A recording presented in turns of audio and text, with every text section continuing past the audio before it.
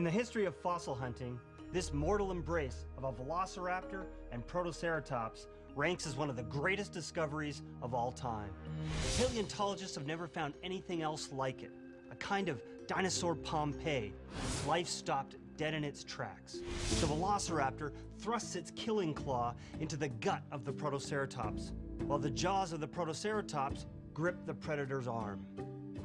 Before this landmark find, the evidence that Velociraptor hunted Protoceratops was only circumstantial, tooth marks of the carnivore on the bones of its prey.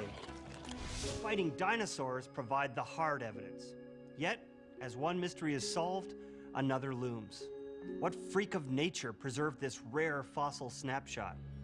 Before they become fossils, most bones are exposed to erosion by wind and water, perhaps gnawing by scavengers. The Fighting Dinosaurs show no such wear, suggesting they were suddenly entombed. But how? The fossil record suggests the Cretaceous dunes of the Gobi Desert were stabilized by plants which grew above a layer of calcium. But nothing built on sand lasts forever. Every few centuries, torrential storms may have struck the Gobi.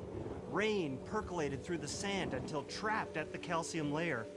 Then, like a California mudslide, the entire top layer gave way. In an instant, predator and prey were buried beneath tons of sand.